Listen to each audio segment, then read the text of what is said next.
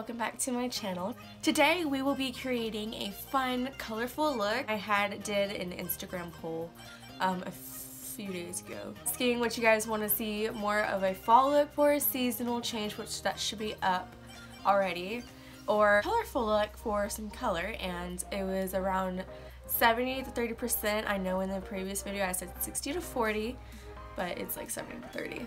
So overall the fall season did win, but I did say that I'm still going to be doing that summer look for you guys because I know you guys want to see both.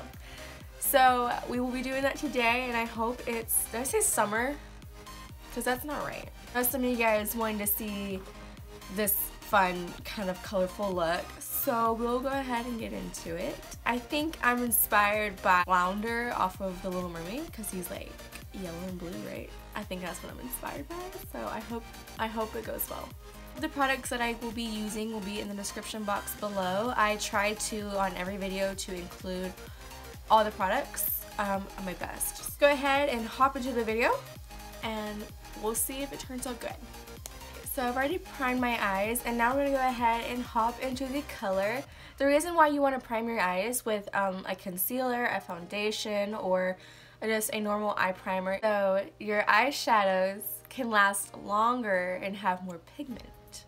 I'm going to hop into the Morphe and Jaclyn Hill palette. I'm going to be taking this shade right here. It's a warm yellow mustard color.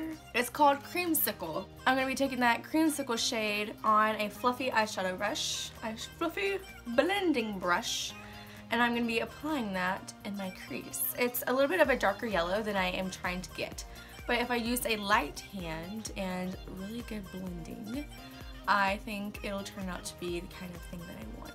Homegirl needs a mirror, and right now I ain't got one.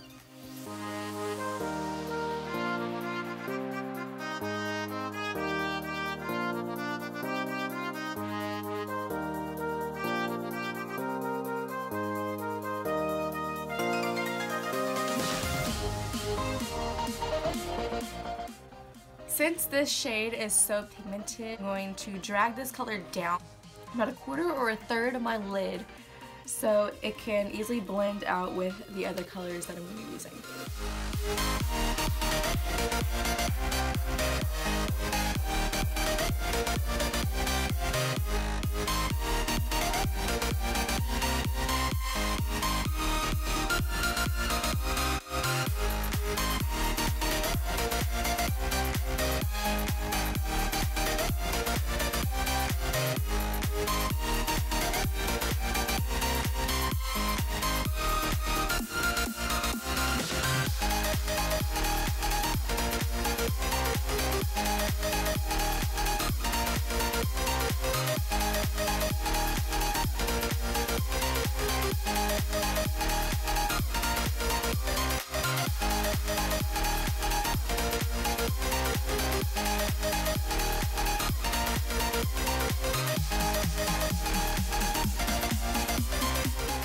Okay, now that I have laid down that nice yellowy mustard kind of shade for a darker tone, I'm going to go into my Coastal Scents 78 Shadow Blush Palette. One of these yellow shades, probably going to mix these two together, and I'm going to apply them all over my eye and kind of blend it upwards into the crease just so it has a bit of a different yellowy tone.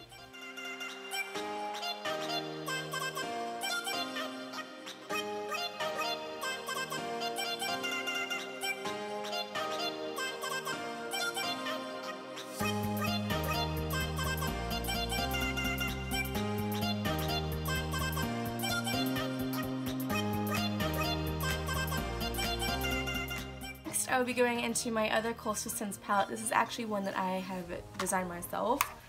Canary Gold.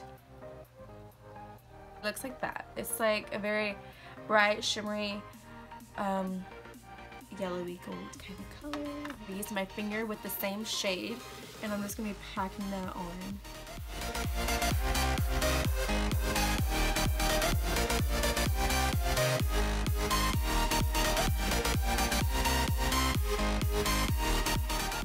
be taking another Coastal Scents shade that is called Azure Frost. It looks like this, and that's how it shows up. And I'm going to be putting that on my lower lash line, which is what I'm going to be doing. I'm going to be taking my pinky finger and I'm going to dip it into the Azure Frost shade. And that's just going to intensify the pigment for my lower lash line.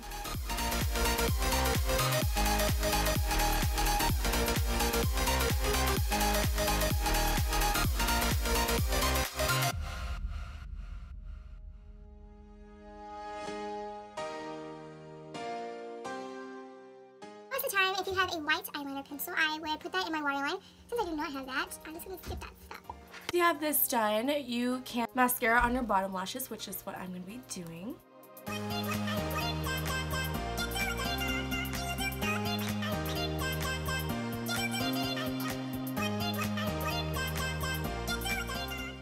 Next, I'm going to be taking some false lashes. I'm going to be using Dodolashes in the style D115.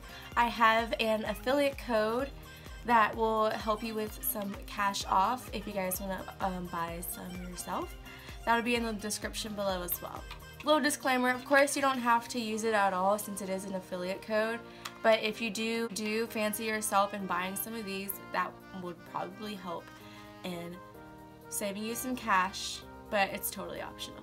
I'm back and I have the lashes on and they applied amazingly awesome. That was probably one of the best false eyelash experiences that I've ever had. These eyelashes are actually really dramatic and I didn't really realize that they were very dramatic until I put them on. But I still like them a lot. Like I said, there's an affiliate code in the description below if you guys want to purchase some of these yourself. A lot of different styles besides D115, but these are a popular style. Here comes the fun part. So I'm going to go ahead and take LA Girl's Pro Coverage HD foundation. This is in the shade white, and I'm going to be using a toothpick to get some of this, just a little bit. I'm going to take my toothpick and I'm going to apply 3 little dots underneath the tail of my brow.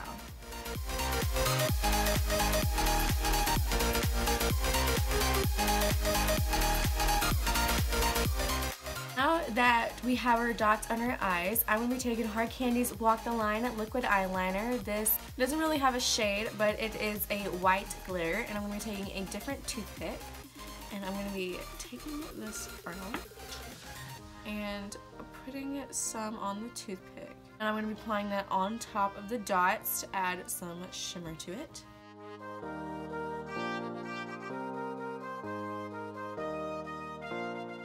With the dots on there, I'm going to be taking a shimmery kind of pop of color. I'm going to actually go back into the Morphe Jaclyn Hill palette.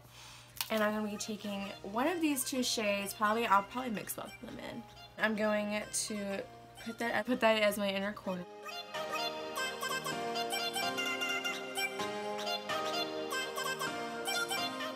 Now since we're going with kind of the frosty theme for my highlighter, I'm taking Laura Geller's Baked Gelato Highlighter in Diamond Dust. It has a bit of a pink tone, if you can tell.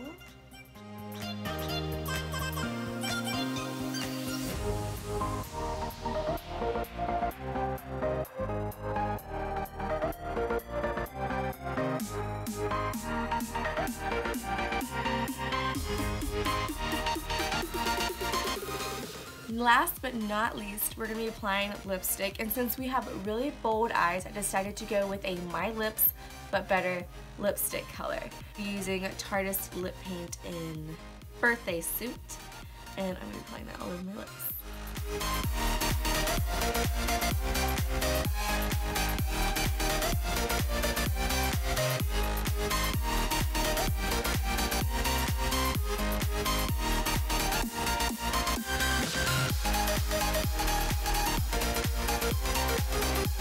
If you guys liked this look, please let me know by leaving a like and a comment down below telling me what you guys would like to see next.